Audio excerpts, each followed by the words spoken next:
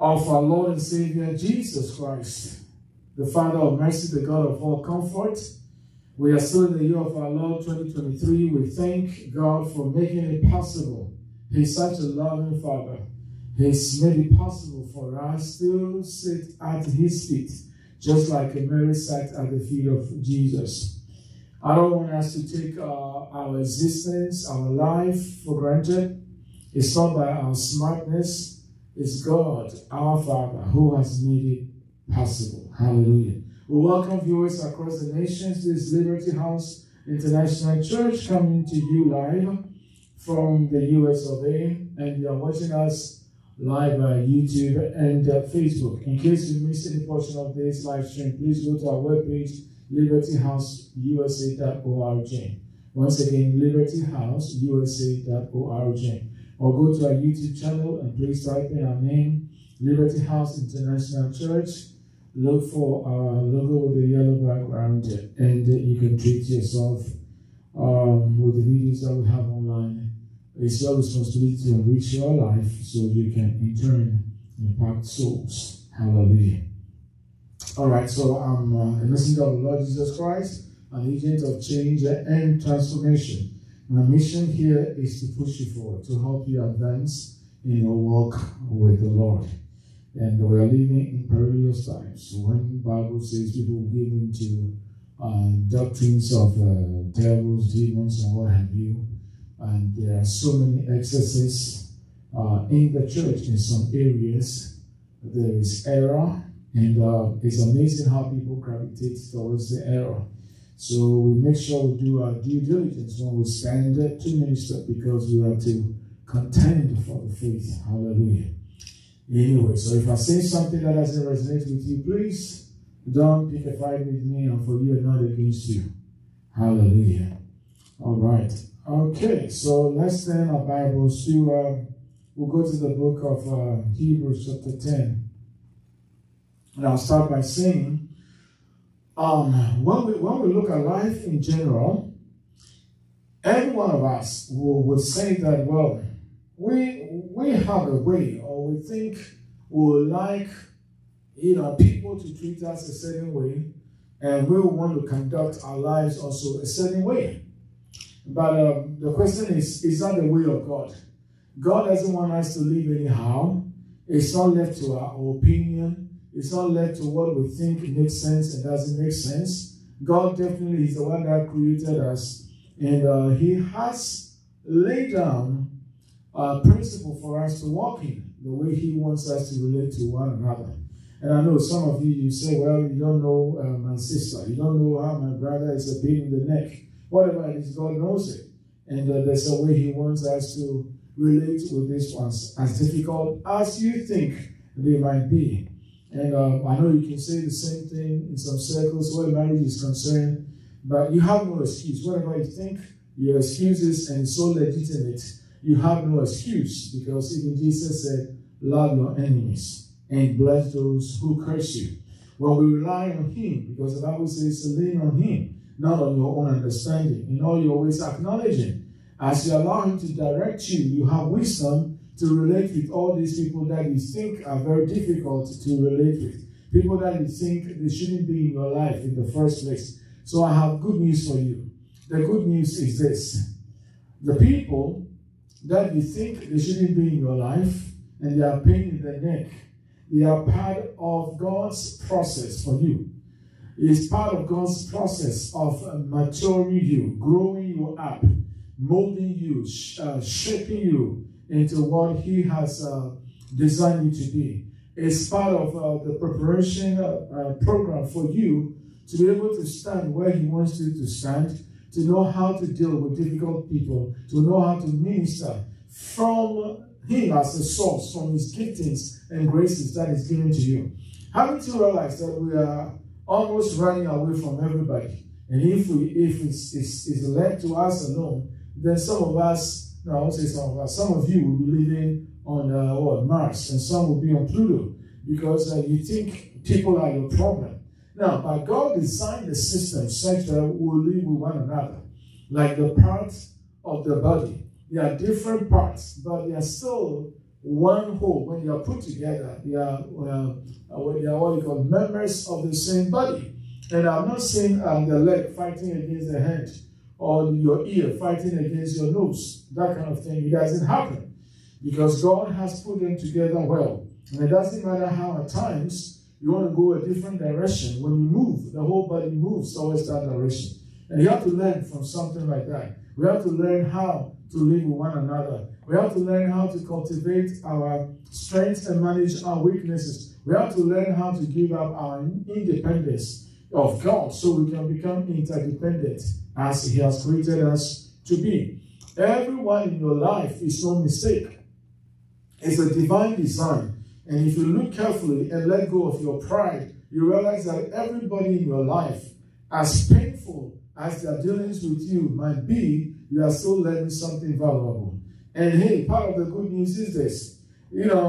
Whatever the enemy means for your good or intends for your good, God turns it. It turns, for your, whatever the enemy means, workings against you, something bad, something negative, God takes that same thing and He turns it for your good, including your own mistakes. He turns it for your good.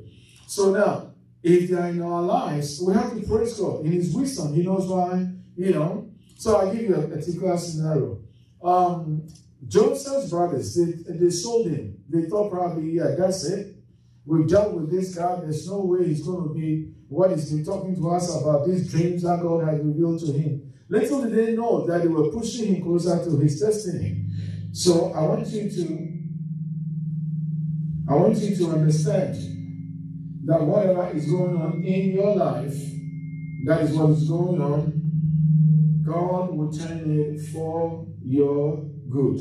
Hallelujah. God doesn't waste anything. Just a technical hitch. We'll get it corrected. God doesn't waste anything. Thank you, Lord. Thank you, Lord. Thank you, Lord. Thank you, Jesus. Hallelujah. Then give me another mic because my thing is too low. Thank you, Father. Hallelujah. Just a second, guys. We have a technical kind of issue here. All right. Okay. That's good. Okay. That's good.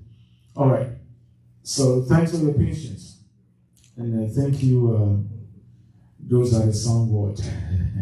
Hallelujah. So, if you have understanding of Scripture, if you understand the ways of God to some level, you won't be bothered about, what is going on, especially people who you think are mean, they are ugly. To you, they are not a plus, they are a minus. You have a problem with them because your understanding of Scripture will let you know that even though they think they are doing whatever they are doing against you, and you think that this seems like it's working against you, God is still working with that for your good. That's it. It's just like the Bible says in the book of Corinthians, if the princes of this world had known, they wouldn't have crucified the Lord Jesus Christ. They thought they were putting Jesus Christ on the cross, just get rid of him and everything is over. But they didn't know that putting him there, rather, they were helping God fulfill, his assignment, his purpose concerning Jesus Christ. And look at the result of they trying to put Jesus, they think ending, the life of Jesus. So in the same way, we may not understand the things we are going through now. They may be difficult, but you see, we have the grace of God, and His grace is always sufficient. We can power through, we can go through, we can endure. Whatever comes our way, we have the ability to endure. So just endure. Hang in there. Hang in there. Be patient with God. He's working on something. And God is never late. And He does not disappoint.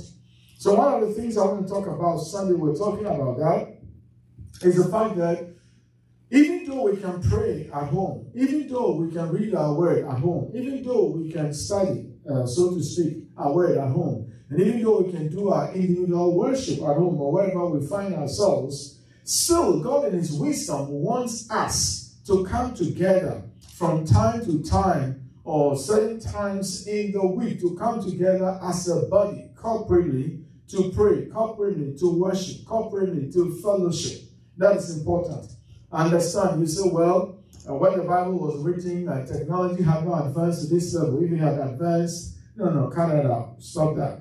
There's a reason why we can come together. And I want you to think about this. We have universities or colleges and programs that they do online. But you can tell that when it comes to certain things, online will not cut it. And you have to understand why. I don't know where technology has advanced to. I'm not in that world, so I can't tell.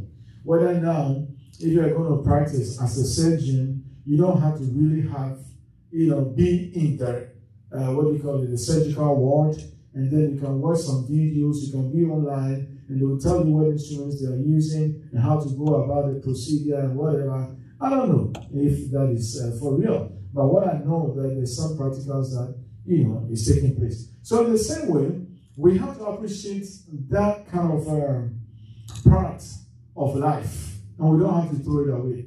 Every part, every arena of life is necessary. We can, elevate some parts over the others. Just like the parts of your body. You can say certain parts of your body are more important than the other parts. There's no part that is more important than the other part. All the parts are equally important and equally interdependent. That is what it is. Their function is needed. Every part's function is needed. Hallelujah. So I want to say, if you are having a hard time with this, you have some growing up to do.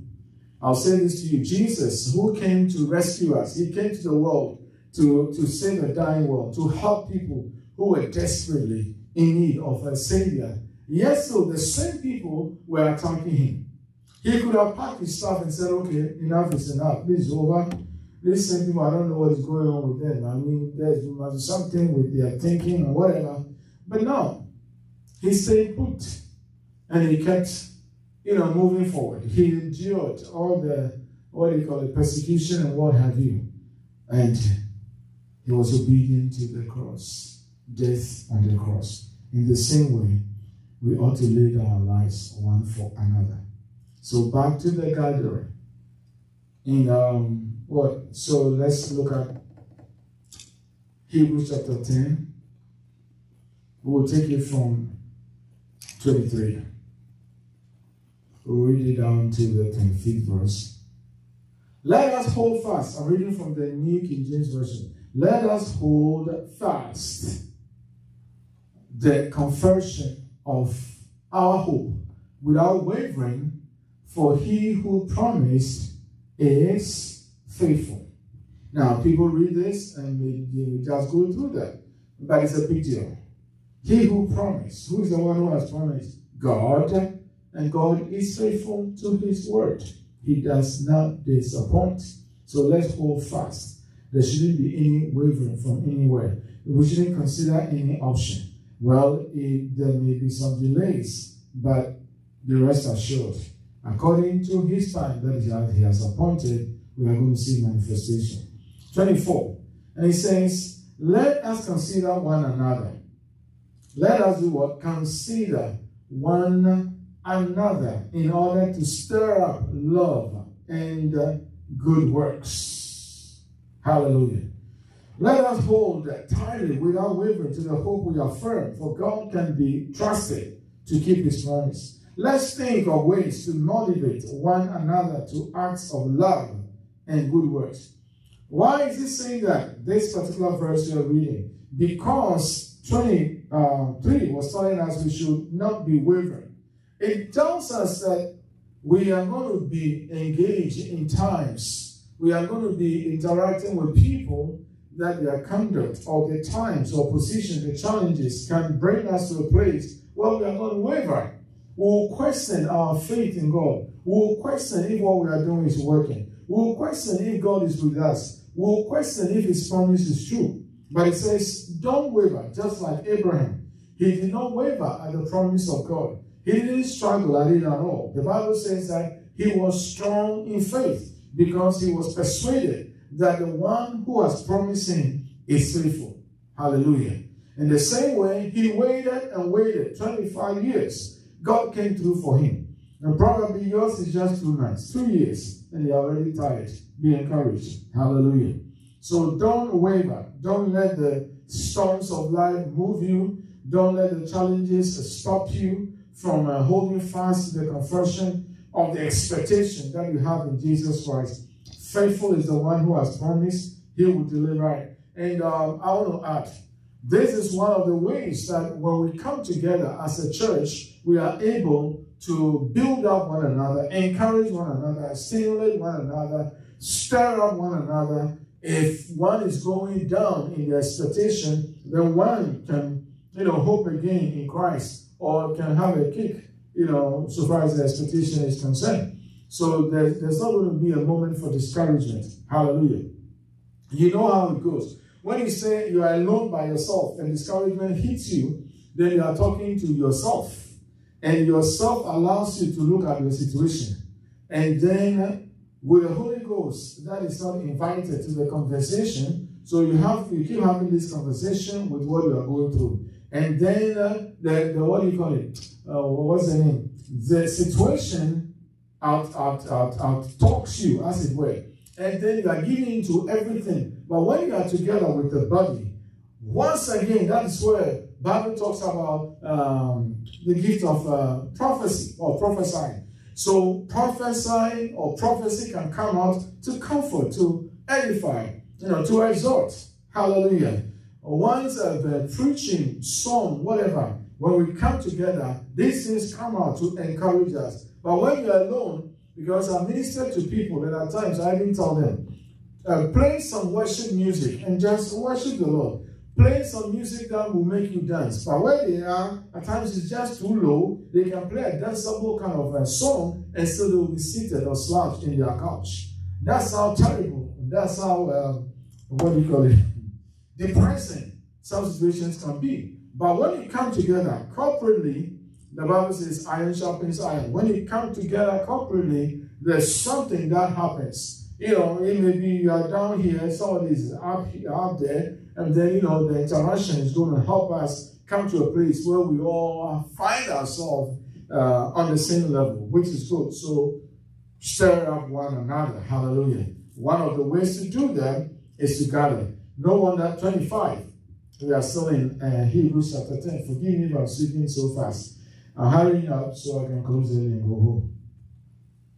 Because we'll be here tomorrow in the morning. And the time is 10 a.m. sharp for the Ladies Empowerment Conference. It's happening tomorrow, live, right here in this building. Hallelujah. 647 Turnpike, Manchester, Connecticut.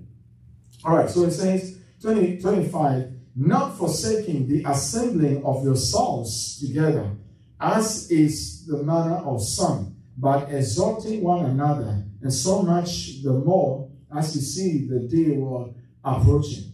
And I want to zero in first, or bring this point out, as is the manner of some. The manner of some. As is the manner of some. As is the manner of some. This manner of some is referring to those who neglect the assembling of ourselves together. I'm going to say that again. We are being warned not to be part of some individuals, some people, the manner of some. Their way of doing church, their way of their Christianity, their way of relationship with Jesus Christ is to do their own thing. But he's saying that don't do that. The Lord of the church has instructed that we come together from time to time. So this manner of some, they don't like to come together. They'll say, well, if we're going to have it online, why do I have to go? It's the same thing. So they'll sit home. And unfortunately for most of these people, some of these people, just to be, politically correct, for some of these people, this broadcast can be going on and still they don't tune in. Or they'll listen to the beginning. The rest is another story. Or they even forget that it's on. Then at times, because I was talking to some people, they will tell, oh, well, I've even forgotten. When I realized that I had to tune in, prayer line or whatever, they said, oh, half of the time is gone. So I said, well, blah, blah, blah. This is what is happening. So please, speak truth to yourself. Be sincere with yourself. All these things are designed to keep you on your toes. There are ways that God uses to grow us, at the same time ways to maintain our walk with the Lord.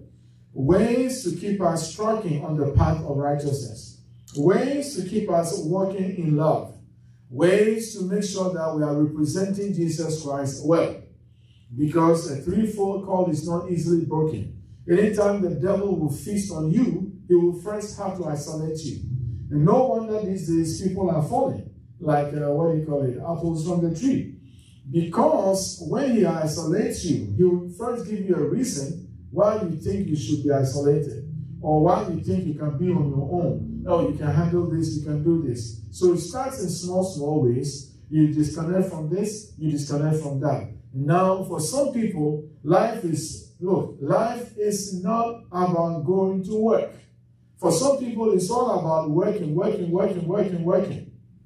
And because I talk to some people, and even Sunday is a problem. Even Sunday, one day in a week, not even a day, some few hours, 3 hours, let me put it that way. In a week, that you are going to be corporately, you are going to come together to fellowship with the saints, to fellowship with the people of God. That is even a challenge. And, it's not like we are growing or we are learning how to even relate. So the more you disconnect, the more you isolate yourself, and you stay home, and you stay wherever you are as an individual, the more you are depriving yourself of the principles of relating with one another. Because you are not even doing so good with your own siblings, with your own parents. I'm speaking generally. So don't start your thing that, that is not, whatever. So if we should stretch it, that should be happening from your home, and then it has to spill over to where you work, to your friends, your campuses, where you go to school, wherever you find yourself. In the local assembly, we should have that. We should have deep, profound relationships going on. God kind of relationship, God-connected relationship going on. But it's so sad that it's not so in the church. And when these programs are designed to help us grow to, then we shy away from them. We neglect them. Don't do that. Let us not neglect our meeting together. New Living Translation says that. Let us not neglect our meeting together, as some people do. But encourage one another, especially now that the day of his return is drawing near. So if there's something that we have to forsake our own ways. Not the ways of God, not the instructions of God, not the word of God. We have to forsake our own ways. We have to abandon our own ideas, abandon our own dreams, abandon our own desires. And we have to embrace the desires, the ways, the instructions, the directives of the Lord. Hallelujah. The only way we can prosper, the only way we can be fulfilled, the only way we can touch souls and make a meaning out of our lives is to do it his way. You did not create yourself in the first place. So don't think that you are going anywhere without him. You need all the help that you can from him. Hallelujah. He knows you better than anybody. He knows this world than anybody because he created this world. Anybody that you are relating with that you think you get it going on, he knows that person more than you. No wonder today we think that, oh, we are all out there. The next minute we are down on our backs. And then we blame God. God, how come you didn't come through? When this was going on, he was going to do this and she was going to do that. How come you didn't do blah, blah, blah? But meanwhile, you took yourself to that place. And now you want to blame God. You should have listened in the first place. Hallelujah. So let's forsake our own ways and embrace the ways of God.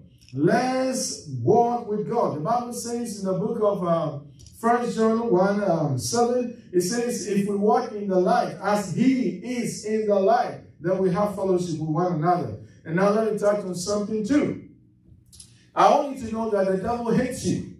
The devil hates you like something. Jesus said it. If the world hates you because he first hated me. So the fact that you are a child of God, he hates you. He doesn't want you to make any progress in your walk with the Lord. He doesn't want you to come anywhere close, not even an inch, to your purpose or destiny. He doesn't want you to take a step into your ministry. So he does whatever he can just to, what's the word? To make sure that he keeps you in a place where you are distracted. He will keep you occupied with what he's distracted you with. And you think, well, you are making move. If God is not in it, you are not making any move. Hallelujah. So you have to be careful. But the only way we can maintain our victory over Satan, our chief adversary, the Bible calls him, we have to keep our union, our fellowship with Jesus Christ. We have to walk in the light as he is in the light. We have to walk in his word, which is the light. He is the word. Hallelujah. Now, when we do that, there's no way that the devil is going to have any victory over our lives. Whatsoever is born of God overcomes.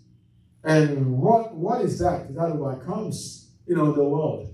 It's our faith. Our faith. The victory that overcomes is our faith. Your faith in Jesus Christ. Your faith in his word. So remember that. And do it his way. Do it his style. If there's a way I want to title this, probably I'll say, as some people do, or the manner of some. Let's do it, the manner of some. The manner of some. That's the title. The manner of some. It says, by encouraging one another, and so much the more as you see the day approaching. What I've realized in our lives, and most the average Christian, they will not be there to encourage you. They will not be there to push you up. But when something happens, when the harm has been done, then they show up and they say, oh, I'm sorry. Oh, it's okay. You'll be fine. You'll be all right. Where were you all this while? To encourage the brother or to encourage the sister. That's the problem. We are so busy. We run everywhere. And when we even interact with people, we are so insensitive. We don't even know whether it is well with them or not. Whether they are suffering or they are pain, we don't know. Whether they are rejoicing or whether we don't know. And another thing that contributes to that is the fact that people have learned how to wear masks very well. I guess the pandemic trained every one of us. So we wear the mask to hide what is going on. And the pretense is going on. You don't have to pretend to anybody. Be real. Be yourself. Hallelujah. Learn how to encourage. As the Bible says, exalting one another. Encouraging one another. That's what we have to do. Encourage one another. And before we continue, let me go to Colossians chapter 3. Let's start from the 14th verse. Colossians 3, 14.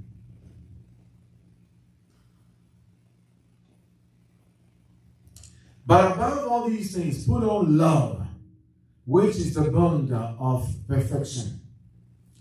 We are busy checking out everything. That's why I titled one of the messages, Love is Major.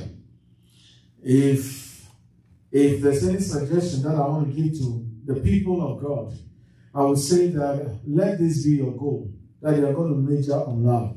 Now you are going to study so much about the love of God. You are going to study so much about how the Lord tells us to love one another. I'm going to major on that, study that. This coming year, that's going to be my goal. I'm going to set myself aside and study on this. That's it. Hallelujah. So we are reading Colossians 3:14.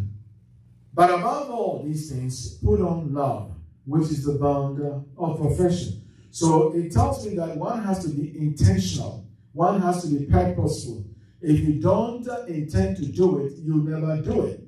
Now, you have your own clothes, you have your own shirts, you have your own dresses, you have your own shoes, But now, the shoes, they don't jump on your feet like that. You decide, I'm going to put on this specific pair of shoes. So love is like that. You have to choose to walk in love. We are wired to love. The love of God is shed abroad in our hearts, Romans 5:5. But you have to choose to walk in it. You have to make that conscious effort to work in it. That's what I'm saying, that learn about it. And my piece of advice, the time that you keep spending, you said, okay, I'm going to fast, I'm going to fast, I'm going to pray, I'm going to fast and pray. Can you change that and say, okay, this time instead of fasting and praying, I'm going to study on love. Hallelujah. All right. Don't hate me, still love me. Okay, so let's read on verse 15.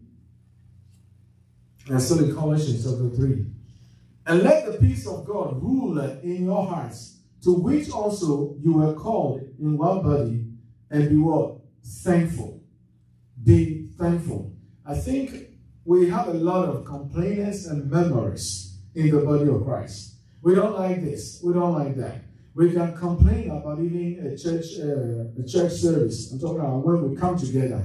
I mean, no wonder you complain, because you don't even know what is in the book. I'm talking about scripture. So you have your own expectation when we come together, what things we should do and whatever. Well, if you're in a place that is not Jesus Christ centered, then get out of that place. Look for a place that is Jesus Christ centered. But if you are in a place that is Jesus Christ centered, and the Holy Spirit is the one who is in charge of the service, He's the person we follow. We don't come together to please anybody. We come together to spend time with the Lord according to His specifications and with one another. We benefit from we having fellowship with Him. So think about that and stop the complaining thing. And then be thankful. Hallelujah. Be thankful. That's what the Bible says. It's one of the will of God for your life, to be thankful. 16, verse 16. Thank you, Lord Jesus. Is it there? Okay, that's a mouthful, but we'll read it. So Colossians chapter 3, 16. Let the word of Christ dwell in you all richly. So here again, that's our responsibility. We have to allow the word of God to indwell us. We have to allow it. You see, it's amazing how we put everything on God. I hear Christians, some Christians, children of God, pray. They think they are praying a wonderful prayer with all the emotions and the tears flowing, but it's no prayer. Especially when they pray, Lord, I'm available, I want you to use me, I want you to use me. And meanwhile, they don't even know His word. They are not thinking His word. You want Him to use you. One of the ways He can use you is to allow His word to richly dwell in you. So if you are not giving time, you are not giving attention to His word, you are not listening to Him. So stop the emotional kind of thing, plea all the time before you call it prayer. It's no prayer. Father, Lord, I want you to use me. I want you to use me. I'm available. I give myself to you. But you get out from that place of prayer and then you do your own business instead of His business. So beware of that. Hallelujah. You have to allow it to dwell in you. And it says richly, in all wisdom. Then look at what it says. Teaching, and I'll tell you why I brought you to this particular verse. Teaching and admonishing one another in psalms and hymns and spiritual songs, singing with grace in your heart to the Lord. Singing with grace in your heart to the Lord is talking about also thanksgiving. Now, it says what? Teaching. When you allow the word of God to indwell you, then you're not going to spill out nonsense. When you meet your fellow believer or you go to the office, you're not going to talk about nonsense. You're not going to talk about things that are unnecessary, things that do not give life. I'm not saying so when you get to the office, say, hallelujah, praise the Lord, Jesus is the Messiah, whatever. No, that's not what I'm saying. Don't trip. But you have to have the word of God. So you'll be out of season and you'll be instant in season and out of season. So when you go to that place, when somebody is talking and then they begin to, give you a hint of hopelessness, you know what to say. When they give you a hint of discouragement, you know what to say. When they give you a hint of helplessness, you know what to say. If they give you a hint of, they are buying something, they are going through a hard time, or health challenge or whatever, you know what to do. But when you don't have the word in you, you can meet people like that, and you hear them talk. You say, oh, I wish my pastor was here. Oh, I wish so-and-so was even here. But then what are you doing? You are part of the problem-solving team. So learn your stuff and be out there. Then it says, admonish. Admonish is to bring, as it were, it's like encouraging. At the same time, making sure that person stays put on the right kind of path. You warn, that kind of thing. It says admonishing one another, because we all need help. And we are all work in progress. So at one time or another, you're going to need somebody to help you out stand where you need to stand. Hallelujah. All right, so I'm going to get off this place. We are going to Acts chapter 2 to start with. Acts chapter 2, from verse 40. Hallelujah. Acts chapter 2 from verse 40. I want to bring out what was going on. The first people that heard the apostles of Jesus Christ minister, or Peter ministered on the day of Pentecost. So Acts chapter 2 on the day of Pentecost from 40, in verse 14, Peter started preaching. Okay? Let's have 14 first, and let's take it from there, and we'll jump 14. So they were being mocked that they were drunk when they were speaking in tongues, and so Peter had to say that, hey, we are not drunk as you suppose. Verse 14. But Peter, standing up with the 11, raised his voice and said to them, Men of Judea and all who dwell in Jerusalem, let this be known to you, and heed my words. So what I was talking about is a typical example. Over here, something beautiful was going on. But these bystanders are saying that, oh, you guys, you are drunk. But because Peter has been schooled, has been trained by Jesus Christ, and he had the word of God dwelling in him, he had a ready answer. So he said, okay, men of Judea and all who dwell in Jerusalem, let this be known to you, and heed my words. Let's read on. For these are not drunk, as you suppose, since it is only the third hour of the day. Let's read on. But this is what was spoken by the prophet Joel. So he knows his stuff. You see, he's going back as far back as the Old Testament. What was prophesied about now that is happening in the day or the time of Jesus. Let's read on. And it shall come to pass in the last days, says God, that I will pour out of my spirit on all flesh. Your sons and your daughters shall prophesy. Your young men shall see visions. Your old men shall dream dreams. Let's read on. That is why all the time when people say me, the way God talks to me is by dreams, by dream. I always say that you have not read the full script. Read the full script.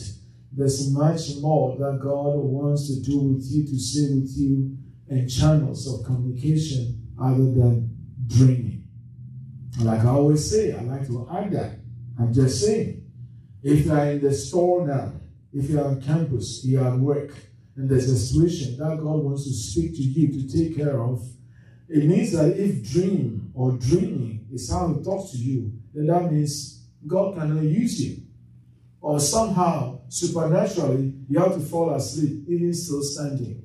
And then you have a dream, you get a communication, then you help the person out. But if it's somebody that is needs immediate help, how long are you going to be sleeping before you dream? 5 minutes? Power nap? I don't know. Just think about it. That's how we limit God at times in the way we think, instead of exposing ourselves to his word. You have to expose yourself to his word and stop this narrow kind of way of looking at things, because his ways are higher than our ways, and thoughts far greater than our thoughts.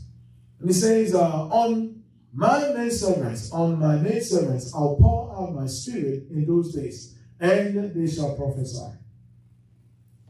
Let's read on. Okay, let's jump to 21. And it shall come to pass that whoever calls on the name of the Lord shall be saved. Let's read on. I want to get to a certain point and then I'll jump. Men of Israel, listen to this carefully. All that he did was introduction. Introduction to Jesus, who's the Messiah. So verse 22 of chapter 2, he said, Men of Israel, hear these words, Jesus of Nazareth, a man attested by God to you by what? Miracles, wonders, signs, which God did through him in your midst, as you yourselves also know. Let's read on. So he's talking about Jesus. First, he was talking about the fact that these people are not drunk. They're experiencing what God has already promised was going to happen. By him being delivered by the determined purpose and foreknowledge of God, you have taken by lawless hands, have crucified and put to death. Let's continue. Whom God raised up, having loosed the pains of death, because it was not possible that he should be held by it. So he's talking about Jesus Christ showing up. He's talking about his ministry, his death, and his resurrection. Okay, let's continue. For David says concerning this, I foresaw the Lord always before me, or my face, for he is at my right hand, that I may not be shaken. So he's going to another prophecy. So let's jump to 37. He kept preaching about Jesus. 37, verse 37.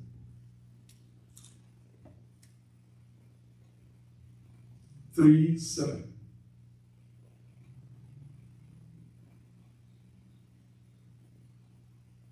So when they heard this, the preaching about Jesus, they were what? Cut to their heart, or to their heart, and said to Peter and the rest of the apostles, Men and brethren, what shall we do?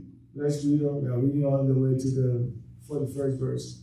Then Peter said to them, Repent, and let every one of you be baptized in the name of Jesus Christ for the remission of sins, and you shall receive the gift of the Holy Spirit. Now, I'm reading all this to come to the point to know that they believe in Jesus. And people who believe in Jesus, who have accepted Jesus as their Lord, they follow him and they do his commandments. All right, let's read on. For the promise is to you and to your children and to all who are afar off, as many as the Lord our God shall call. Verse 40. And with many other words, he testified and exalted them, saying, Be saved from this perverse generation. 41. Then those who gladly received, they were not forced. You see, that's the difference. Now, in the body of Christ, in the church of God, in some circles, gimmicks are being used. I know a case where they said when people visit, they should give them soda. They think giving people soda will make them stay. Some people even went to the extent of giving $50 to a person who visit their church and whatever. I mean, this is just too much. It's getting all hurt. They are importing things from the world to please people. No. If the word of God, truth, does not or cannot make that impression on people, move them to bring about conviction that they will accept Jesus Christ as the Messiah, tricks are very terrible. Gimmicks, terrible. Don't do that. God doesn't like that. And you are not representing Jesus Christ well. Those who gladly receive his word were baptized. He's saying his word, Peter, what he preached. But it wasn't his word. It was our Jesus. That day, about 3,000 souls were added to them. Let's read on. 3,000 souls added to the church. And they continued. The souls, the 3,000, who joined the apostles and the other disciples, because there were about 120 in that upper room. And they continued steadfastly in the apostles' doctrine or teaching. I want you to understand how relevant that is. Apostles' doctrine, teaching. Because they were teaching what Jesus said to them to teach. It wasn't their opinion. So you have to understand that. And one of these days, I'm going to start to teach on this doctrine, the doctrines of Jesus, the teachings of Jesus. You'll probably are saying, well, they are the teachings of Jesus. Yes, we're going to talk about that. And fellowship, in the breaking of bread, and in prayers. Okay, let's move on. Did we read 41? We did, right? Did we read 41? How come I don't remember? Okay, so 42, one more time. They continued in the apostles, steadfastly in the apostles, our doctrine and fellowship. Fellowship suggests gathering together in the breaking of bread and in prayers. Breaking of bread, that time they were fellowshipping at times in people's houses. They would gather together, and take care of business. Gather together in prayer. Gather together in somebody's house and pray. All right? So I'm going to take you to chapter 12, where a similar thing happened. But if you read Acts chapter 1, they gathered together. Jesus said they should stay there until they receive the promise. They stayed there in Jerusalem. Now let's go to chapter 12. And let's take it from 1, just to give you the background. And I should stop with this because I don't want to go far. Chapter 12 from verse 1. Now, about the time Herod, the king, stretched out his, about that time, Herod, the king, stretched out his hand to harass some from the church. Then he killed James, the brother of John, with a sword. Now, if you saw something like this, you got wind of something like that, then you want to change your faith quickly if you are a coward. Right? And 3, and because he saw that it pleased the Jews, he proceeded further to seize Peter also. Now it was during the days of unleavened bread. So when he had arrested him, he put him, Peter, in prison and delivered him to 4 squads of soldiers to keep him, intending to bring him before the people after Passover. Wanted to kill him too. Verse 5. Peter was therefore kept where? In prison. For doing what? Doing what is right. And when I read some of these things, I can't get over it. Somebody comes to a church service and then somehow something is said about their lifestyle that is not correct. It's not in line with the will of God, and they become upset. Wow. But constant prayer was offered to God for him by the church. Now, when we read on, we are going to realize that the church was praying, but they were not sitting, at times in their various homes and houses and say, we are praying. Now we are doing online kind of prayer. We are praying. You know that some people, they snore online. I mean, it's not happened to online before. If somebody falls and says, I don't know, I've not seen that, I've not heard that too. Yeah, but I've been on one line before that happened many years ago, before the pandemic.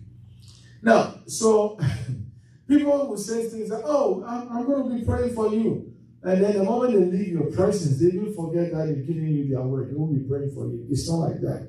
There was commitment, constant prayer, commitment was offered to God on Peter's behalf. Let's read on. And when Herod was about to bring him out that night, Peter was sleeping, bound with 2 chains between 2 soldiers, and the guards before the door were keeping the prison. Verse 7, now, behold, we are reading all the way down. Now, behold, an angel of the Lord stood by him, and a light shone in the prison, and he struck Peter on the side and raised him, saying, arise quickly, and his chains fell off his hands. Then the angel said to him, gird yourself and tie on your sandals. And so he did. And he said to him, put on your garment and follow me. Verse 9. So he went out. He went out and followed the angel, and did not know that what was done by the angel was real. but thought he was seeing a vision. He was used to visions. You have to understand that. Verse 10. When they were past the first and the second guard post, they came to the iron gate that leads to the city, which opened to them of its own accord. Wow, presidential treatment. And they went out and went down one street, and immediately the angel departed from him. Here, I can't help it. I can't help it but say this. If you walk in the way of the Lord, and if you are in the will of the Lord, doors will open for you. You don't have to knock them down. It doesn't matter how somebody is trying to keep you from entering in to possess what is yours. It doesn't matter how somebody, any demon, is delaying what God has for you. It's just a matter of time. He will fly, the doors of the handles. They will just come open right to you. Hallelujah. Okay, so that was for somebody. Be encouraged. 11. And when Peter had come to himself, he said, now I know for certain that the Lord has sent his angel and has delivered me from the hand of Herod and from all the expectation of the Jewish people. In the same way, if you walk with the Lord, you can go to prison, you can go through hell, but God will be with you. He will deliver you. He will make sure you come out what? Victoriously. Hallelujah. So just be encouraged no matter what you are going through now. Yeah, the glory that is going to show up far outweighs what you are going through now. Amen. 12. So when he had considered this, he came to the house of Mary, the mother of John, whose surname was Mark, where many were gathered together praying. So you see verse 12? And that's chapter 12, verse 12. Peter came to the house. I can speculate that he knew that this was the manner, the way that they were handling business. They gathered there to pray normally. So he went there. And lo and behold, what was going on? They had gathered. Somebody wasn't sleeping in their home. Somebody didn't forget. They moved as a body. They came together as a people. When one was attacked, it was the whole that was attacked. And they stood together for the one that was attacked, because it's like they were all under attack. And they prayed. So he says that they were gathered together. They didn't gather together online. And I'm so happy that at that time, technology has started advanced, so there wasn't any kind of online kind of thing. All right? There wasn't anything like online. So get a grip. The coronavirus is over. COVID-19 is over. The pandemic is over. Be on track. Be on track. Be on track. And do it nicely, purposely, intentionally, the way that is pleasing to God. You are not pleasing anybody. You are pleasing God. And in pleasing God, you are helping yourself. Hallelujah. Because Romans 12:1 says that we should present ourselves, present our bodies to God. Obeying is one way to present your bodies to Him as a living sacrifice. Bible says that it's your reasonable service or worship for you to present, yield yourself to Him. So you follow His word. So in-person meeting is important for you. Make sure. I mean, I know people at times are work schedules, education kind of thing, whatever. But you see, these lame excuses that we have at times, we have to know that we have lame excuses and cut it out. God knows that we will marry. God knows that we are not going to remain, 25, 27, 37 forever. He knows we'll have spouses. He knows we'll have children. He knows we'll have work to do. That doesn't mean that then His work cannot continue. That we should leave His work for others to do. He wants us at every given time, at every phase of our lives, to still worship and to serve Him in a devoted manner. At every given time in our lives. So please, God is for you and not against you. His instruction is to do you good. So bear that in mind. they were gathered praying. And I know it's not just one day, because Peter wasn't released the same day. But they were what? They persevered. They were consistent. They were constant. They endured. And I know if you were in a situation, you will want everybody in the world to be praying for you. Verse 13. And as Peter knocked at the door of the gate, a girl named Rhoda came to answer. In fact, I don't have to go into this because I'll go into something else. So I have to end on this one. If I read this.